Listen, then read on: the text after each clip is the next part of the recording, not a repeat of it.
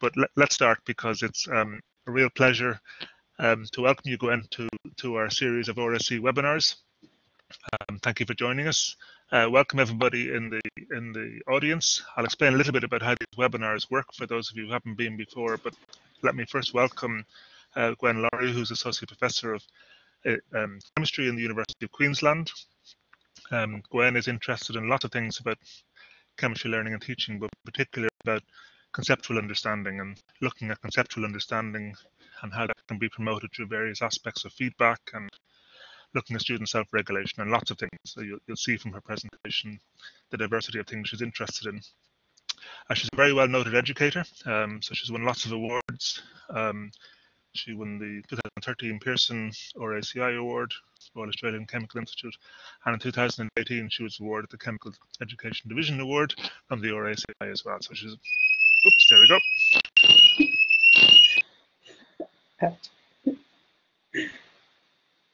And we're back. Okay, fire alarm done. That was my cue to stop talking, Gwen, but I'll just tell the audience, first of all, the way these webinars work is you're able to enter in commentary and text through the chat button. So in the bottom right-hand corner of your screen, you'll see a purple arrow, and across there'll be the first icon from the left will be a chat icon. So if you click on that, you can just type in there. I typed in something now.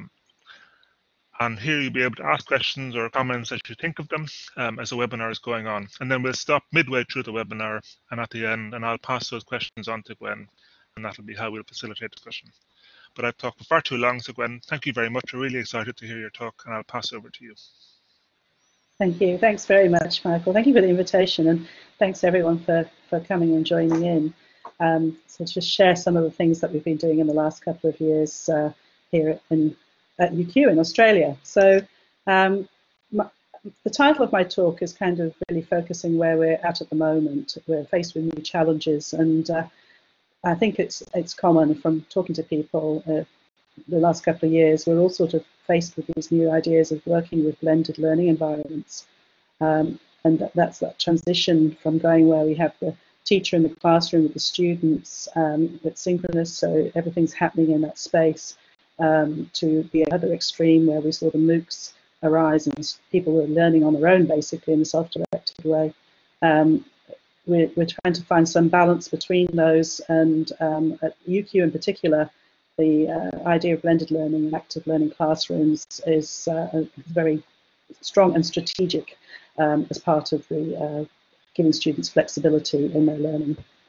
So when we started to really think about this, one of the things that guide us when we're doing our teaching practice, and the way I'm going to present this is to kind of allude to the fact that we have this chicken and egg thing going on in terms of doing research that informs teaching practice, but also finding things that in practice that then feed back into research and questions that arise. And something that's really important to us is being inclusive in our practice. So we have a very specific challenge in Australia in terms of our context. So what I talk about is really placed in Australia, the diversity of the students that we have, their prior experiences and high school experiences. But we also, as a tertiary institution, have a challenging scale. So you can see there that there's students come from all over into classrooms, but we're very much interested in making sure every single student can access the learning, particularly in blended environments, which is the challenge as we see it. So when we start to think about designing either the course level or the curriculum level, and we're trying to build in more active learning that's supported through technology and more students' independent learning or self-regulated learning that engages in deeper learning, we have to start pushing our boundaries. And this is a representation that I use to show some of those ideas. I'm not going to go into TPAC. If anyone's interested, that's technological pedagogic knowledge. That's still an evolving area, and there's good theories there that help identify the various factors. I'm just going to anchor this into what we do as teachers and our awareness of the needs of our students and also our own skills as well as their skills in working in whatever learning environment we bring ourselves together in. So there's a balance between different types of digital literacies and technological skills, and also the different learning environments that we have students in. And one of the fundamental questions is how do we know students are learning in what we create? And that's really the focus of a lot of the research we're doing at the moment.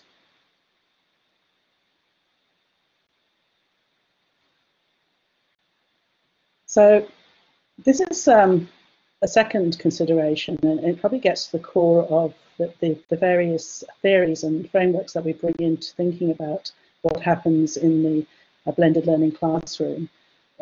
What you gather there as resources, and what teachers tend to do, is something that's informed by variation theory. We bring together things that we feel will construct learning with students, that we can get feedback and we can share our ways of knowing and thinking. So the space of the learning space, whether it's in a classroom and face-to-face, or whether it's the digital space, we're putting lots of different forms of representation there. And these particular lists of representations here come from various theories. So what I'm trying to get at is that as a teacher, we have an idea of what we want students to encounter, the representations we bring to the students, and the conceptions that we're hoping to support with those. And then as a student, we're bringing prior experiences and their own representational competencies into that. So the learning space then is a shared environment, and it's informed by the internal mental models as such of both the teacher and the students that are based there. So there's two ways of thinking about this in terms of the theoretical frameworks. There's the cognitive processing side of things, what the brain can handle and how it evolves over time through learning and what it's encountering. But there's also the way the teachers present things to students, so the disciplinary pedagogies and practices. And I'm going to refer to that throughout my talk today. So I'm just going to start by talking about the big picture. So that's the practice-driven piece. We want students to be involved in these rich, active learning experiences. And to do that, we have to design things very carefully. And there's a lot of literature about how to go about that. So we very much are informed by that. We bring together different elements, and particularly things like scaffolding and using diagnostics and formative feedback. And we're also conscious of the array of different disciplinary representations that can be used. And I've referred to a few different lenses or perspectives on that, so that, including Gilbert's modes of representation, Ainsworth's functions of representations when they're combined, and Johnston's levels of chemistry thinking. So all of those come into play when we're putting things together. So we follow a very careful design process, and we've been doing this since about 2009. And we use backwards design, but we also apply design-based research. And that gives us the freedom to actually do a very strong evaluation of any changes that we make in our classrooms or our courses. Backwards design, I'm sure most people are familiar with. So we start with thinking about what the learning outcomes should be. So in a blended learning environment, what is it we want students to be able to leave that environment with? And then how do we measure that? And then what do we get them to do to be able to achieve it? The design-based research part of things is actually where we use a very strong evaluative framework. And it gives us this very grounded way of collecting data that answers the research questions around the learning environment, learning process, and the learning outcomes for students.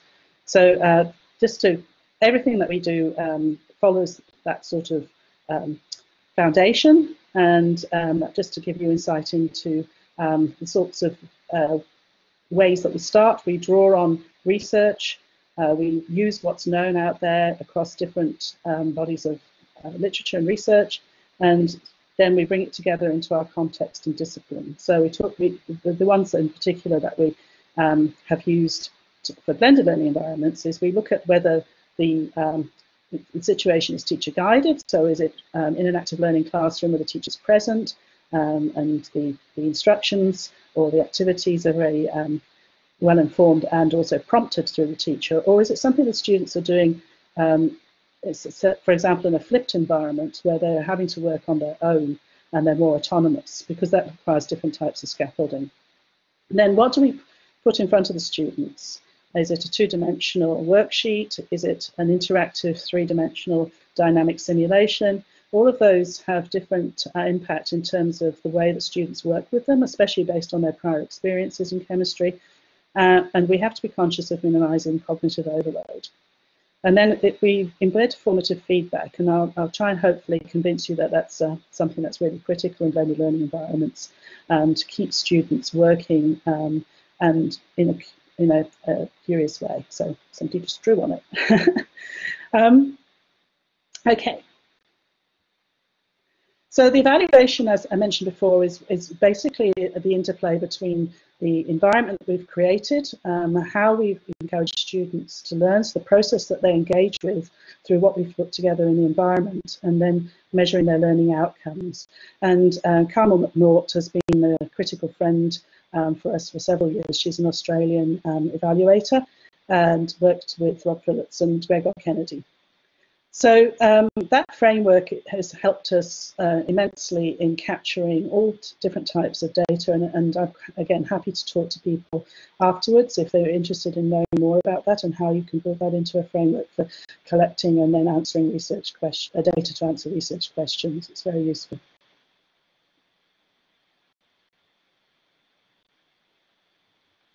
So just to give you the idea of how we go about putting together online self-regulated modules. These are used in either post-class or pre, so they're flipped, or in preparing students to address high school concepts, or they're for reinforcing concepts after they've been through a lecture or other face-to-face contact session. They can be used in contact sessions as well. The piece that I'm going to focus on today is really the piece in the middle, which is step 2. We've done a lot of work around using diagnostic concept questions and trying to give the students feedback on their thinking before they even start the activities. And our early work was very simple. It was a test with feedback which was differentiated and pointed students to specific activities, and they were interactive. They were based in the web. There were things like PhET or molecular workbench modules and other types of videos, simulations, and discussions.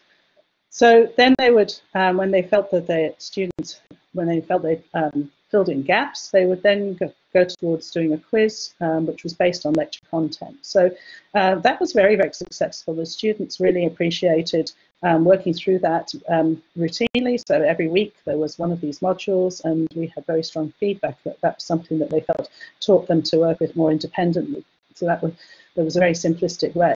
But what we found is that we could do it in a more intelligent way in terms of the type of scaffolding, the nature of the questions and the prompts that we asked, and the nature of the representations. We found that students, their digital literacy to some extent prevented them from accessing some things, and their interpretation or ability to probe or explore quite openly through things was quite low at times.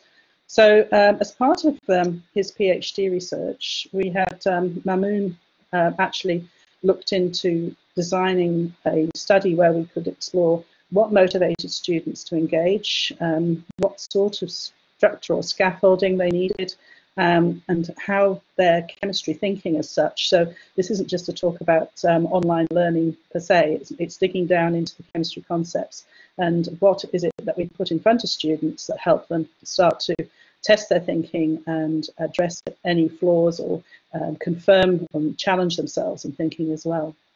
So the early form of our modules, and I still use these modules since 2014, they're running at the moment in this semester, still successfully, but now on a different platform. So I've gone from the LMS onto edX Edge, which is another challenge for teachers as technology changes and the platforms change, everything has to change.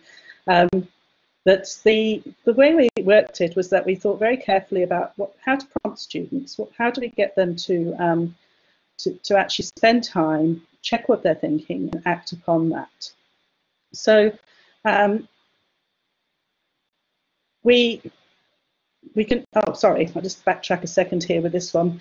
One of the things you can do in the landscape view of the whole class as they move through these things is get analytics, and that's actually quite interesting in itself, but it doesn't give you individual information about what the students are thinking or doing. It gives you patterns of behaviour, and you can start to change how you flow the students through things. So here's an example of using Google Analytics to get the idea of the students' progress between different web pages. It's quite fun, and I had a student, Lily Walsh, who generated heaps of these diagrams. So looking at where students went in the websites and modules based on the feedback they got from the concept questions. And the pattern wasn't as detailed or intricate as we might have hoped. We saw that basically they would be triggered to go to the website, but then they'd just click progressively from left to right across the tabs on the web page, rather than specifically addressing the concept or the question they might have got wrong. All except for one question on this particular module, which was interesting. So substances dissolving to low concentration ionic salts, and asking what species would be present was the nature of the question. What we found is that actually that was one that triggered some exploration around the tabs in different orders as they sought to try and understand things a little bit more. And these were followed up with interviews as well to sort of confirm what we were seeing in terms of the flow. But as I said, it's very blunt information in terms of individual student thinking, more about the whole cohort, and we're talking about class sizes here of 1,100 students. So when we asked students about this process, lots of things they said to us was that they found that the feedback they got was vague, or it was tedious, it wasn't very personalised. They found trying to persist with things quite difficult. So there was this element of there was something extra needed to engage them with thinking about the chemistry concepts. And as I said, that's where Mamoon's project came into effect. Now, what we were conscious of from the initial work exploring the effectiveness of the instructional design was that students told us that they really wanted somebody to explain to them what to do or what they were observing. Most of the resources, including videos of how to use PhET modules, had pop-ups, text-based instructions, and this came back to the idea of some Richard Mayer's work in terms of students needing to have very carefully organised information, so both words and pictures, and it's called the cognitive theory of multimedia learning. So when we're starting to do things online, and perhaps when they're working on their own, or even if they're working with others in classrooms, that there needs to be a strategic arrangement of the information. And so the dual channel is the text or words coming through the pictures and things to the eyes, or oral or verbal explanations being heard to help link things together. So as you can see, this works in the broadly in terms of that cognitive load. So if there's too many things on one page, students become overwhelmed. If it's not clear how representations are linking together, they also are unable to make the connections. And this is things that we've observed. So what we did was start to be a little bit more careful in thinking. What if we develop a sequence of activities in a module without teacher guidance? So this is for that blended environment where students are preparing perhaps to come to class and work on things in class discussions and so on, but they need to address things before they arrive, or you want them to encounter a concept or refresh ideas that they've brought from high school. And so Mamoon, he worked quite hard to develop modules that built on the really well-known predict, observe, explain framework. However, he extended it in terms of using formative feedback to add an evaluate phase to get students to think about their own thinking once they'd had some feedback. So this was quite successful in terms of giving us insight into how students engage with these online activities. And then it started to dig down more into the representational focus that we have an interest in. And so the combination of the activities So students were asked to predict what they might observe and then engage with one of the simulations or a video to check whether their thinking had been correct. They then were perhaps given a prompt or asked questions to explain a little bit more deeply about what they were thinking, and some feedback about their thinking, whether it's correct or wrong, and then to reflect on their thinking. So it was much more scaffolded in different ways. We also trialled very open modules where there was just general feedback, or what we call a cognitive conflict question, where they had to try and explain their thinking by open exploration of whatever representations were on the pages in front of them. And he looked at the way that students engaged with these modules through 3 ways. He observed them. All of our work has ethics approval from the institution.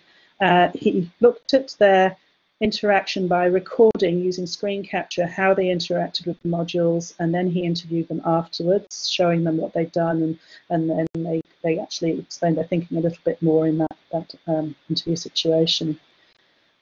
So it became evident that actually their level of prior chemistry had a significant impact on their ability to explore independently the way that they thought or to respond to questions.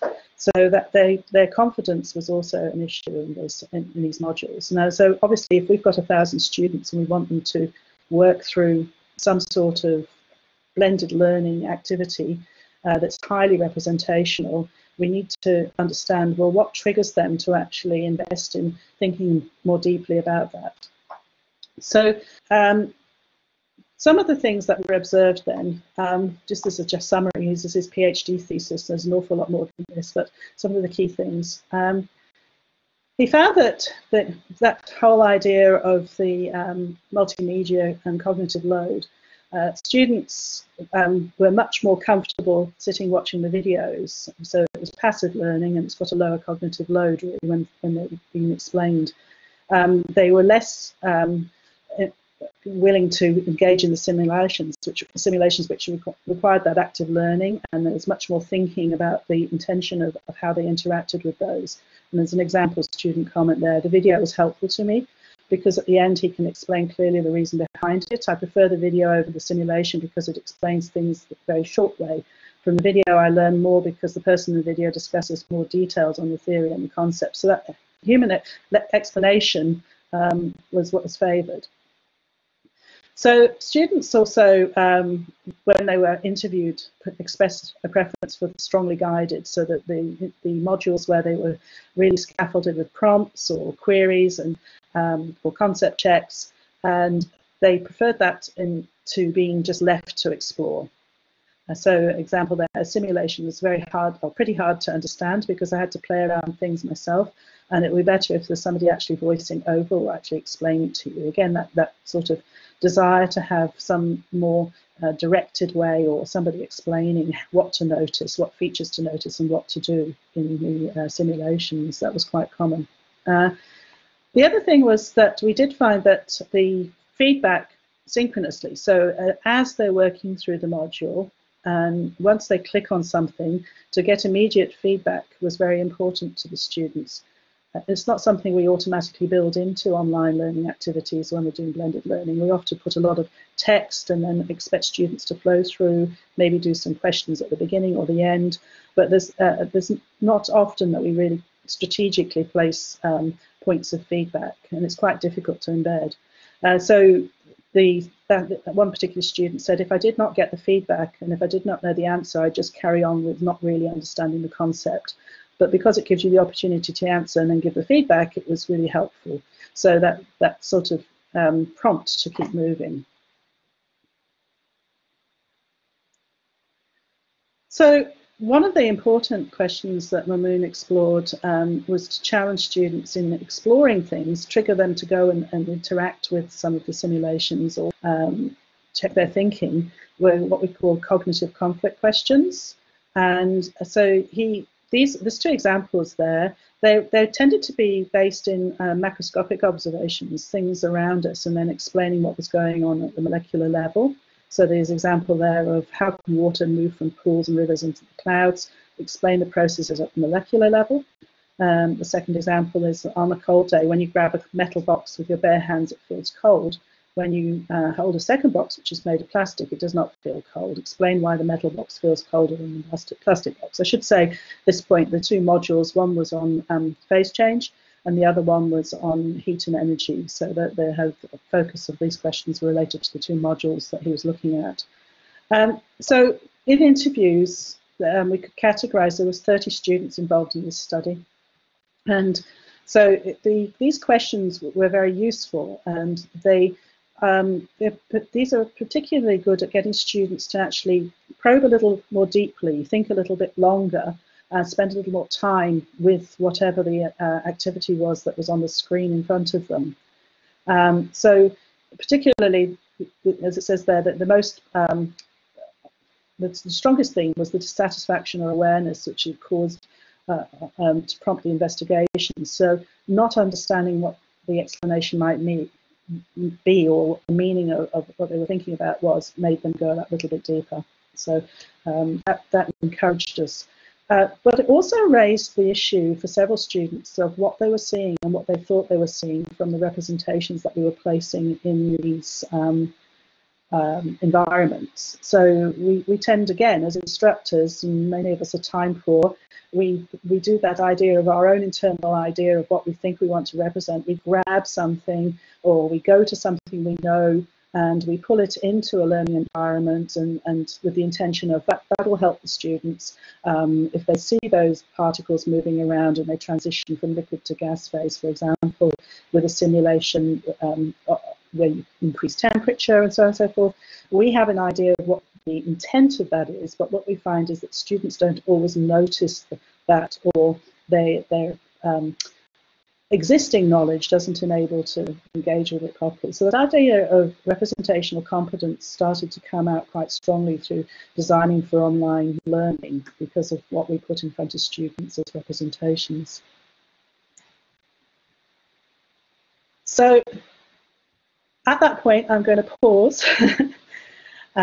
That's my son's photograph of a wombat. He worked at a koala sanctuary for a while, and he's also a photographer. So, Michael.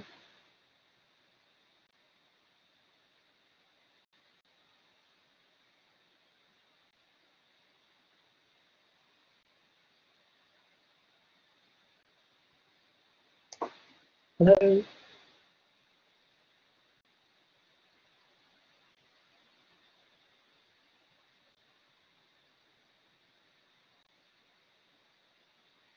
So it's gone quiet out there. I think Michael's a ghost. Maybe he's popped out. I'll see if I can look at a couple of the questions here and answer them. I'm looking at the thread. Let me have a look. So POEE, someone's answered that already. So evaluate, which is the feedback reflection piece. What are effective ways to ensure students have enough prior knowledge to appropriately understand the representations, the online learning activities? Well, we try and do that by doing the concept questions before they go into the online modules. So we try and give them feedback about where their thinking is and what they should start to do. It's very difficult because one of the issues is if students don't know what they don't know where to start to address it. So that feedback is where we try and do that, but we've still got some development to do on that. Oh, you're there. I'm back. It's the first time I've ever been kicked out myself, so apologies for that. I'm guessing, were you answering the question there from the group? Yes, thank you. Yes. So yeah, this issue, and I think Madeline was following it up then with a question around the issue about prior knowledge. But then when students are working on this, what drives students to really interact with these? In other words, students look at these animations, whatever. What pushes them to really start probing them? Yeah, no, so we do find, I see good students go deeper. Yes, the students with the higher level of prior learning tend to be more willing to go a bit deeper and explore in a more open way. So they'll probe the dynamic in simulations where they can change things. For example, the effect gases module where they can change temperature, pressure, volume, and so on and so forth. That they're quite happy to actually test their thinking, and they do talk about that in the interviews of why they chose to do that. The students with less. Sure. Sorry, I was just going to ask: is that a result? I mean, do you prompt that? Do your activities prompt? Yeah. Okay. Yeah. Yeah. We try to. The one thing that, and I didn't probably mention, is the cognitive conflict questions actually get most students to do a little bit deeper thinking, because they're trying to understand or submit the explanation. We do ask them to type explanations into fields, and that having to commit an answer to a box, it seems to make them try a little harder, but many will, especially if it's a video or a simple interactive object in there, they will kind of skip through it. Yeah. I had a sort of a more practical question, I guess. At the start, you mentioned this idea that you had a sort of simple formative feedback model where there were quizzes or whatever, and it was going well. And then, Gwen, magic kicked in, and you decided to shift it to the next level. I mean, most departments, I think, will be at the first stage. So how does that advancement to the second stage happen? I mean, that's the bit I think I want to know about. I mean, is it just a case of saying no, we can do better here, or I mean, were you getting something back from students, or how did that process happen in practice? So they were kind of almost in parallel. The simple model worked. It was the easiest to implement in a course, and it was effective and good engagement. We still had, say, 60 to 70% of students engaging with the activities at the end of semester without marks associated with it. Obviously, you put marks in and everybody will have a go.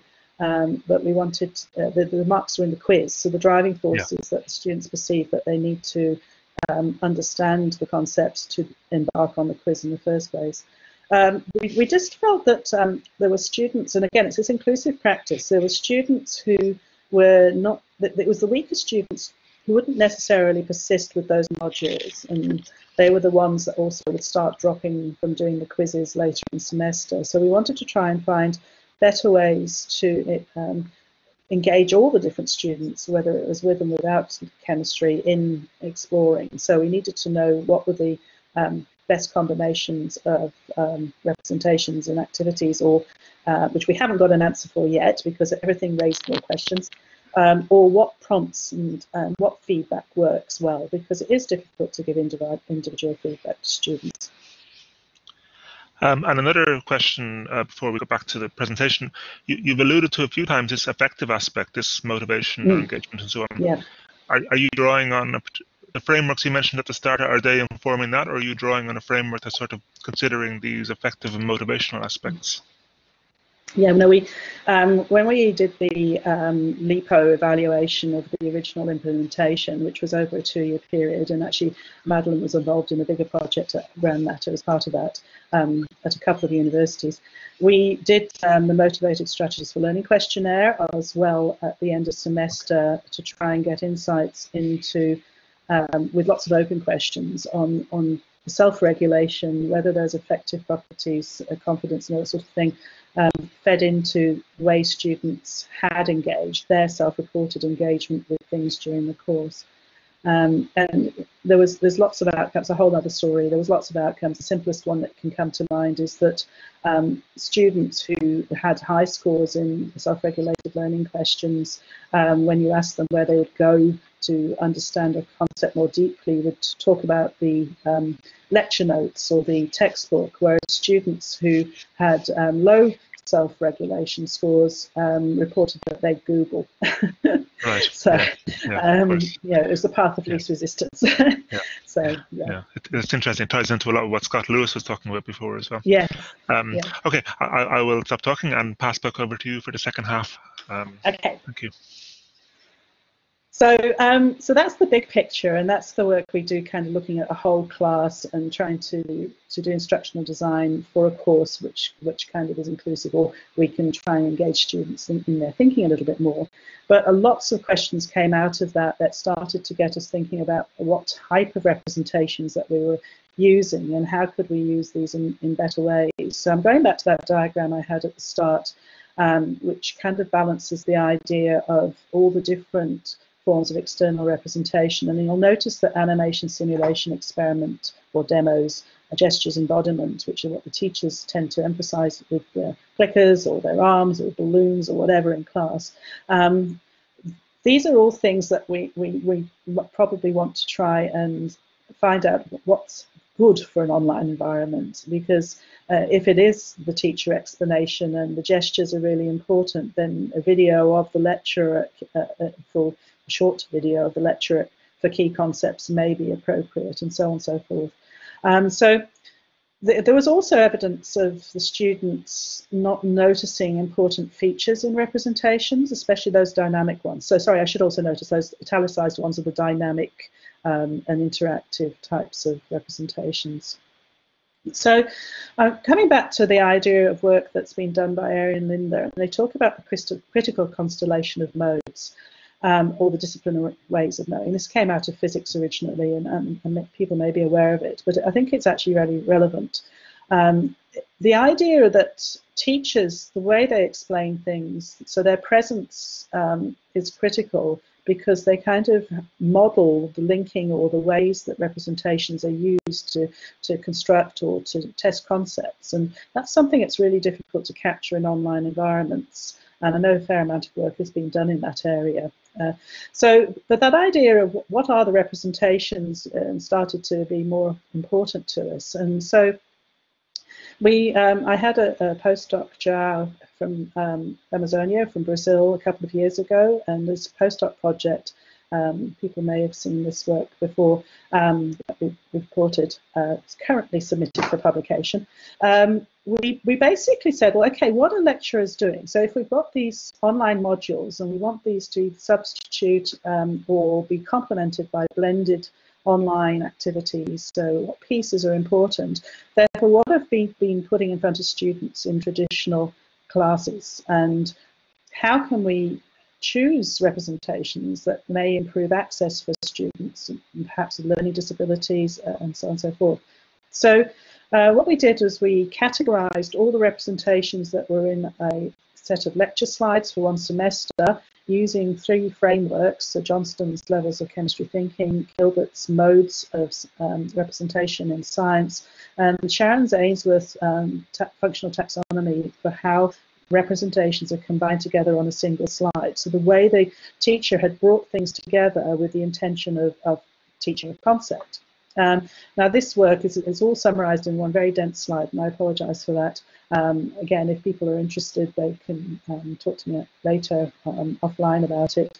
But basically, the take-home messages came out through hierarchical cluster analysis. We found 5 clusters of representations that were related by topic, and not just, they didn't automatically all cluster together, so all the thermo topics didn't necessarily all just jump together.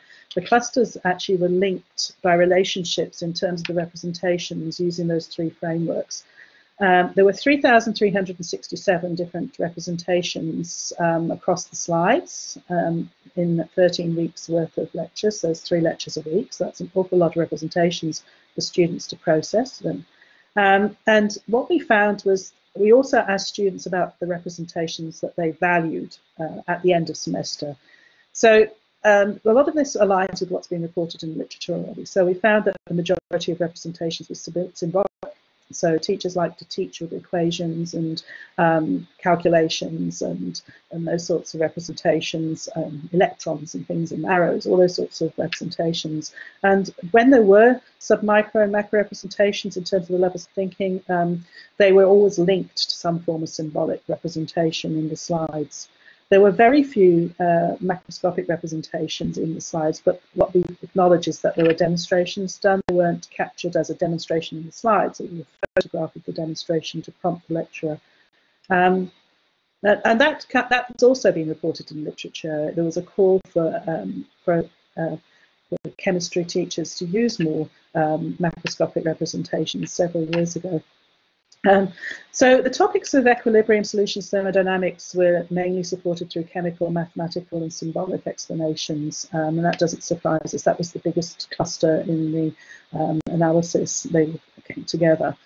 And those are sorts of things that you can convert into online resources quite easily.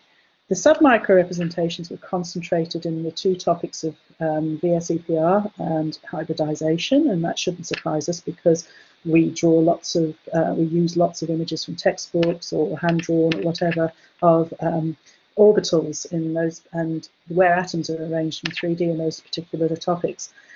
Student feedback, however, was quite interesting because what they pointed out was actually across the course, they valued the verbal explanation. So reinforcing the idea that we got from the online blended environments, they wanted the lecture explanations, particularly of how to use symbols and the features in the representations that they were noticing. So that modelling of thinking, the discourse of the discipline came through as being important.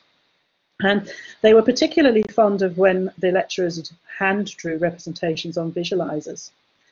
And one that was cited was electrochemical cells. So I know from myself, I teach that particular topic myself, students find it very difficult to assign anodes and electrodes and join things up and have the directions of electron flow. So having a lecturer draw it and explain as they're doing it after the students have attempted it, that was the sort of thing they reported valuing.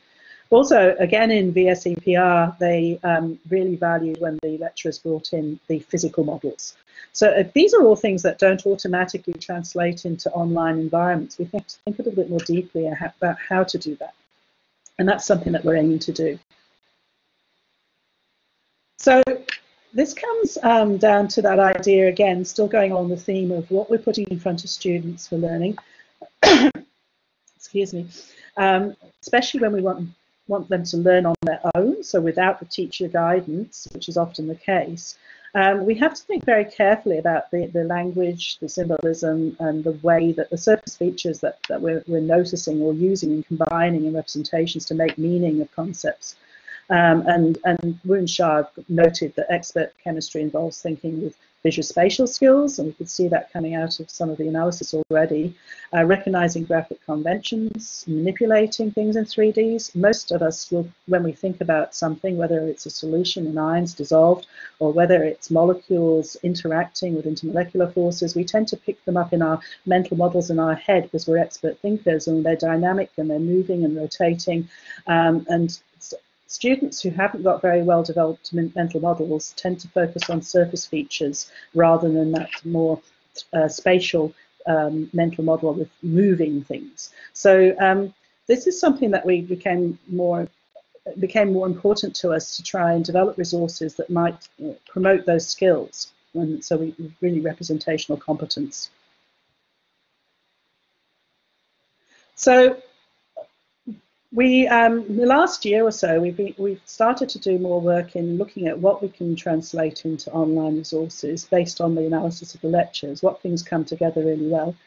And we found that the learning, as it says here, that it's very important that learning is supported through noticing or discerning something in a representation and reasoning about it in a meaningful way. And that's what we want to try and get students to stop and think about. Now, I noticed a typo in this slide earlier. So on these dot points, Cook's work says that learners with higher levels of prior chemistry knowledge notice conceptually relevant features. And it should say lower levels in the second dot point. I apologize for that. So surface features are what the learners with lower level of prior chemistry knowledge notice. And that ties back to what we were finding through Mamoon's work in the online modules. So then that means that we have to focus more on, as teachers, using ways to model or help students notice features and link to their level of understanding, or to improve their level of understanding to be able to engage with representations that are maybe a little bit more complex. And this is particularly important from when the students are moving between 2D and 3D representations. And that, to be honest, is where a lot of the resources are or the construction of the online resources are heading these days. They're showing things in sub-micro representations that are three-dimensional, and students need to be able to visually, spatially move those and think about what the meaning of all the features are as they interact with them. So this is particularly important. So, sorry, I'm losing my voice. This is terrible. Excuse me 1 minute. I have some water. So I had an undergraduate research student in 2017 who started to look at converting models from textbook 2D images into tactile models and 3D models, and probe what students were noticing. And whether, you know, if we get students to build their own models, for example, there's a lot of literature to say that the actual construction of models really supports students' understanding of the arrangement or the features of the sub-micro representation that they're trying to build or to put together. And so she started to think about this in terms of representational competence, and there's a lot of literature about that as well. But we were informed by Martina Rao's recent work, which talks about visual understanding and fluency and connectional understanding and fluency. So the idea that students can link the representations to a concept, that they can connect different representations with each other, and then also communicate using representations is a basic sort of overarching summary of those sorts of ideas. And so it was interesting because the textbook images on the left are 3 different textbook representations of ethene, and what we see is that it's got go faster stripes on one. That's the only thing I can explain those as. There's bulgy balloons, and of course as expert thinkers and teachers we can instantly look at those and think that we know what that's being conveyed, but the students didn't automatically really interpret them that way. And I've put one little quote up there from some of the interviews. Says, I can tell these are hydrogens. I guess this is the pi bond, but I don't know what those yellow bulgy things are, which are the hybrid orbitals. However, they did find engaging with the 3D online model, being able to move it around spatially to actually gain insight into what was in the middle, so the hybrid orbitals, and then actually try and build one, did support their thinking. So that it was evident that moving between 2D and 3D representations had provided some small assistance. And that was just a small study. So Paris actually came back and continued and did honours with me in Australia. We have a 1-year undergrad research project that students can do before they do postgraduate study, which is honours research. And this time she focused on VSEPR, or VESPA as people here like to call it. And we focused on the where there was a central atom and 5 satellite atoms, and then increasing numbers of lone pairs, because one of the things that we found was that students didn't handle the representations or the spatial arrangement of lone pairs of electrons very well in this learning these types of representations. And there's a fair amount of research about that too, but from our perspective, we're not trying to rediscover what's already known. We're actually trying to develop new resources to support students learning with this online. So it's very much from a practice-based perspective. And I'm just noticing time, so I should try and speed up a little bit. So what she, sorry, oops, now I've gone hurtling through. So she did interviews, engaged students in different representations, asked them to explain their thinking. They built a model through a molecular model kit, and then they interacted with a 3D model. Now, we asked the first question, draw the Lewis structure of PCl5, and there were several molecules. This is just a snapshot, and to put the baseline in place. And these are students that have completed the course, so it's at the end of the semester, and they've all been taught the same content about BSCPR and Lewis structures. And the question actually became, we didn't have a baseline because there were so many ways that students could draw Lewis structures of different molecules. So these are some of the ones that we could see. We have Lewis structures where kind of along the lines of the lecture slide that they encounter is on the left, and you can see there's some wedge and dash bonding. So I'll use this pointer. So you can see the 3-dimensional spatial sort of features coming into that particular drawing. Here they've just done the Lewis structure. It's not incorrect in terms of a Lewis structure, but it's not correct in terms of a shape.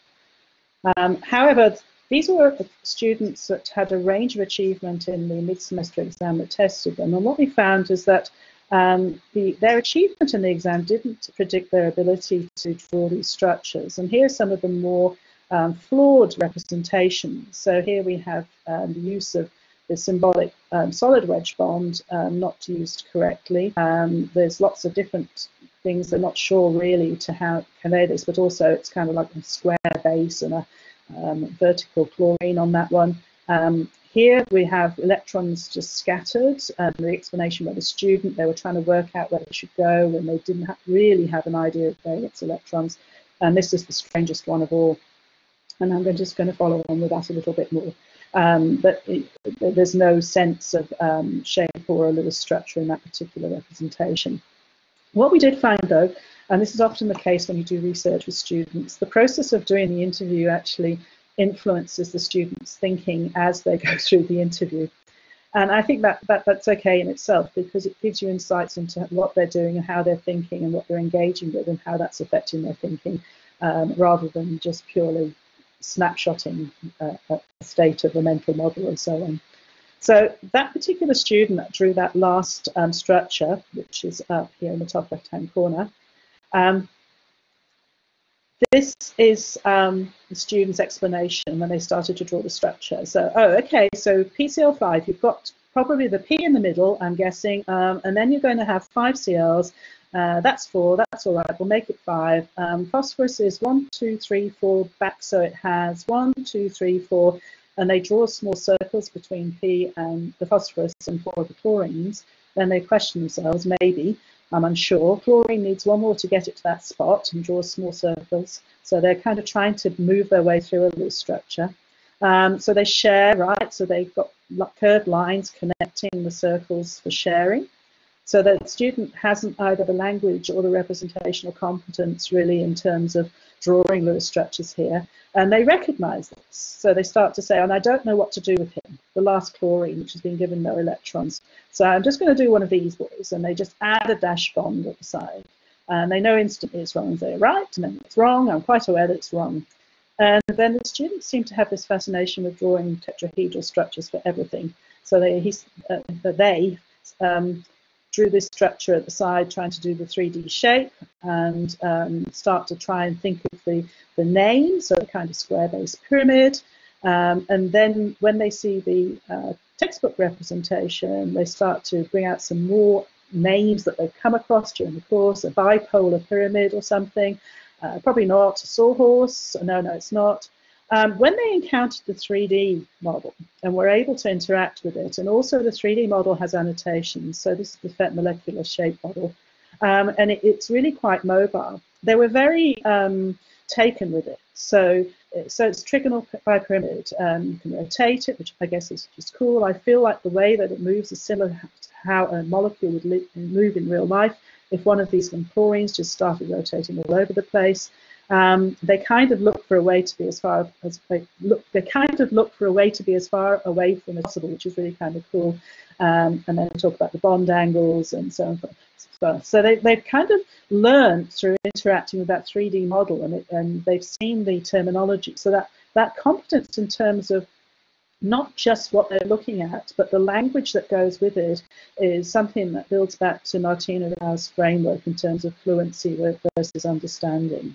So there's a lot more of this, those interviews. We're processing them to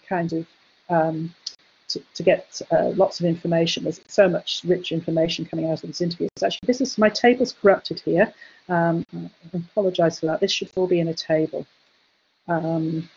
Basically, this is just a quick summary of all the different things that helped lower achieving students who had alternate conceptions. So the table's not helping structure this, but just if you read across each line, so students that had problems distinguishing between an electronic and molecular geometry, the virtual model was very helpful. Lots of things helped determining the placement of the lone pairs in the interviews. The names of the geometries and the effects of lone pairs on bond angles were strongly influenced by the virtual model. And the difficulties in visualizing 3D and translating between 2D and 3D representations were also assisted by the tactile physical model. So there's a role for all these different types of representations, and what we're trying to do now is think of ways to build these into the online modules, and we're encouraging students to build models much more. And I just want to kind of finish, because I'm conscious of time, Michael, sorry for this, by jumping through. I'm going to skip that one. That's just another example. It's just one slide of where we tried to build in progression. So I apologize for skipping that, but I think it's more important just to jump to this last piece.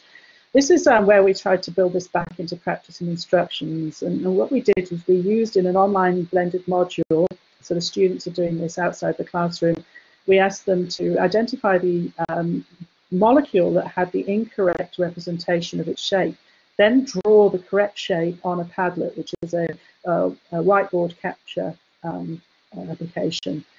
We got incorrect representations, we got correct representations, but what we also got was more insight that students are still not aware of the formalisms and the meanings of the representations they're drawing. And it was really interesting because an enormous number of students, 50% of the 1,100 students, drew this structure and uploaded it, where they have the lone pairs at the ends of the representations for the geometry of bonds. Now, actually, when you go to the web, you actually see that, and they've decided, and we haven't done any work on this, but this is just capturing what the students are doing. It's giving us more questions to look at. The students have chosen that representation as the best representation for the answer to this problem, and then you have some where they've just drawn these bonds to show shape. Anyway, at that point, I think I should stop, and I'm sorry for running over. I just want to say that teaching is getting a bit like this. We have this array of things we have to put together. Acknowledge people, and thank you. Sorry. Thank you very much, Gwen. I think that, the scope of that presentation is just amazing. In constant time, so I'll get straight to some questions. I have notes here. When you were talking about representations, there was a question about examples of representations, but I think maybe you could share some of those afterwards. I could put them on the website. Yeah. But you're talking about things like Lewis structures, representations of three-dimensional structures and two dimensions and that kind of thing. Yeah. No, the representations encompass everything. If you go to that sort of chart with all the list of things in the middle, it can be anything from verbal representations to pictures to photographs. A representation is just what we put into external space as our what we see a concept to be. So how we present that is in different modes. Well, I mean, one interesting point that perhaps needs a longer discussion is the impact of virtual reality coming in stream, and whether that's something that's going to impact this kind of student understanding, but also whether that's something that could be useful in an online environment. I think so. Actually, I remember a few years ago seeing a presentation where somebody was doing intermolecular forces through haptics. So they were a psychologist, and they had students putting some sort of gloves on and moving molecules close to each other, and they could feel the relative strength. Wow. So that interactive thing, that was really impressive. I think that will have more of a role. Madeline version 2, can you believe there's 2 versions of Madeline, was asking questions. One was interesting, I suppose, this idea of watching a video and then watching something face to face.